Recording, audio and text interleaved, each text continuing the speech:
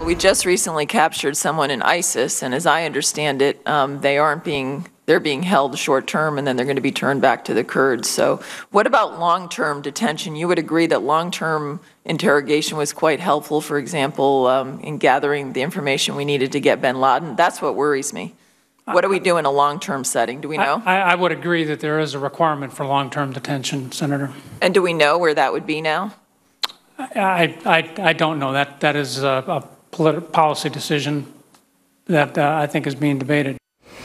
Senator Kelly Ayotte asking in a Senate Armed Services Committee hearing where we're going to put terrorists if and when we catch them, and if and when Guantanamo Bay actually shuts down. As you know, last month the administration released its plan to unwind operations at the detention center in Cuba. Senator Ayotte, Republican from New Hampshire, joins us now from Capitol Hill. Senator, it's nice to have you back on the program. Thanks, Jenna. Appreciate it. Good to be with you. What an interesting exchange that you had yesterday during this hearing. You say not having a clear long-term detention plan is actually making us less safe today. Why is that?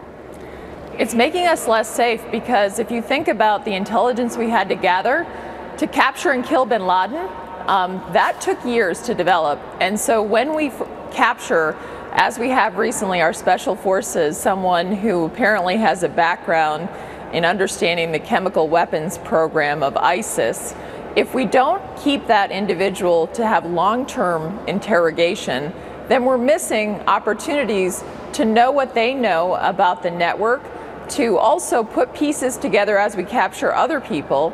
And this administration has had absolutely no plan. Yes, they've killed people with drones, but when they've captured individuals, for example, the connected to bin Laden's son-in-law, they kept him on a ship for 60 days and then shipped him to court in New York City. And then he's given his Miranda rights and said, you have the right to remain silent. How does that help us gather intelligence? We need to have Guantanamo. And when we capture those on the battlefield terrorists, they should go to Guantanamo. We should ensure that we can interrogate them to protect our country against future attacks and know more about these terrorist networks. You mentioned the drone. There's no plan. You mentioned the drone program, and I think that's an interesting point to raise here about how the lack of a long-term detention policy may be impacting our drone program and how and when we use that. What's your opinion on that? How does it impact the drone program when we don't have something long-term in place to detain individuals? Well, I think it's, first of all, if you look at the history with this administration over the last 5 years, I've been asking, where are we going to put these individuals if we capture, for example, the head of Al-Qaeda tomorrow? And then I have people like the commander of AFRICOM saying, I'm going to need some lawyerly help on that. Can you imagine? And so how does it interact with the drone program? Well, in this way, we can kill terrorists, but what about when we capture them? And if you look at the history of this administration, they've captured very few, and they haven't put anyone in long-term detention in terms of interrogation in Guantanamo.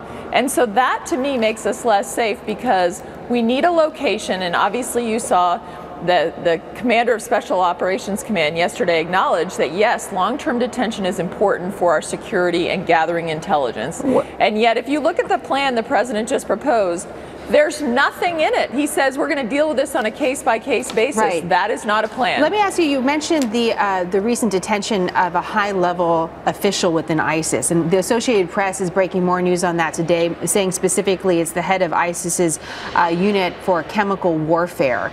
And you said in the hearing that it's your understanding that we're holding this individual, or we have held him for 2 to 3 weeks, and we're going to turn him over to the Kurds. What more can you tell our viewers about that and your concern about being able to hold him longer? Well, first of all, this is all based on public reports. It's also based on the fact that this administration, if you look at other individuals they've captured, they've only held them for a short period. They're being held right now, as I understand it, he's being held overseas.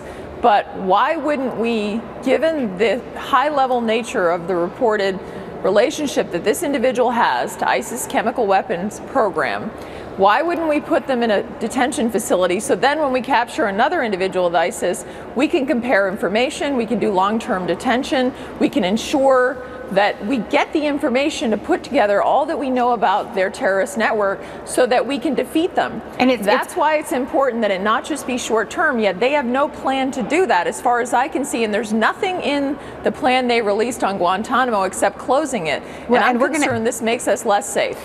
Thank you for that, Senator. This individual that's currently in detention apparently had relationships going back to Saddam Hussein as well. So a lot to look at there. Unfortunately, we're going to be cut off by a commercial. We appreciate the time, Senator. It's a big story. Well, we're going to follow, and we'll be right back with more happening now. Well, I appreciate it, Jenna. Thank you.